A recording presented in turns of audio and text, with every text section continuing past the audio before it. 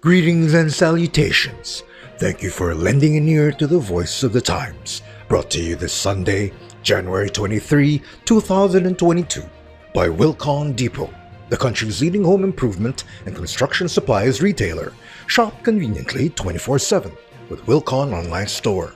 Just go to shop.wilcon.com.ph. For today's editorial, Omicron surge reminds world to come together. Even as the Omicron surge continues, world leaders should work together to prevent the next COVID-19 variant from emerging. People should come together to stamp out COVID-19 as quickly as possible through vaccinations and information drives that not only remind the public about health protocols, but also debunk falsehoods about the vaccines. Looking at the next threat may seem like a distraction with Omicron still spreading. In fact, more Philippine provinces were recently placed on the highest alert level.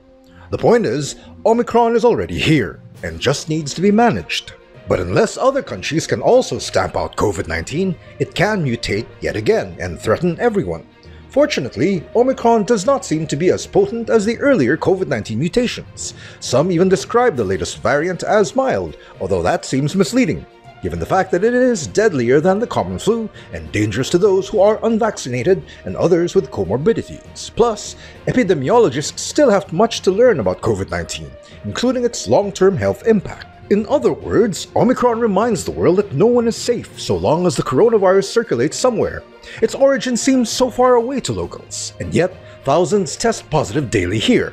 Other countries have it even worse, including developed nations. This common problem suggests that the leaders have to do better in supplying the global population with COVID-19 vaccines. They also need to collaborate on public information campaigns that address vaccine hesitancy.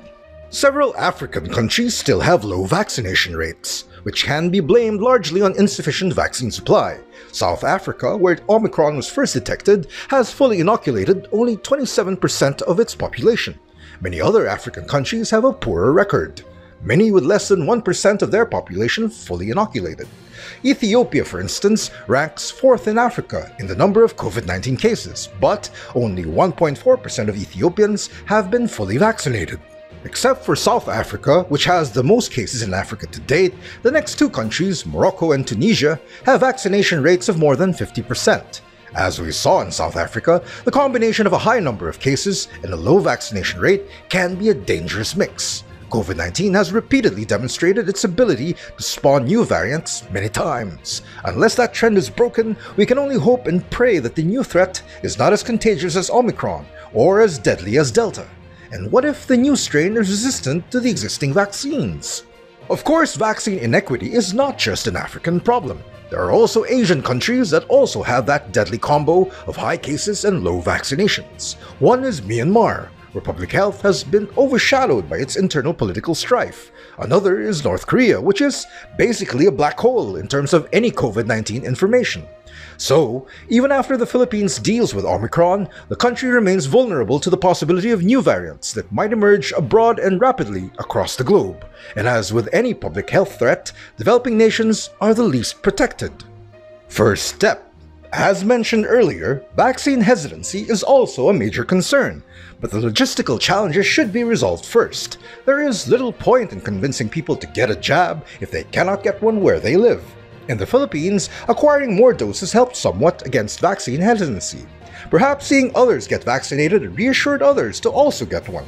In any case, the scientific data overwhelmingly suggest that the vaccines are effective and safe. To date, however, just over 52% of the global population have been fully vaccinated. If we assume that herd immunity can be realized by inoculating at least 70% of the population, we still have a long way to go on a global scale. Meanwhile, the World Health Organization reports that there are 340 million cases worldwide, including more than 49,000 in Southeast Asia. As the saying goes, the world either stands united against the pandemic now, or divided, we might fall. And that's the editorial for Sunday, January 23, 2022. For more news and information, get a copy of the Manila Times on print, subscribe to our digital edition, or log on to www.manilatimes.net. Follow us on Twitter, Facebook, and Instagram, and listen to The Voice of the Times.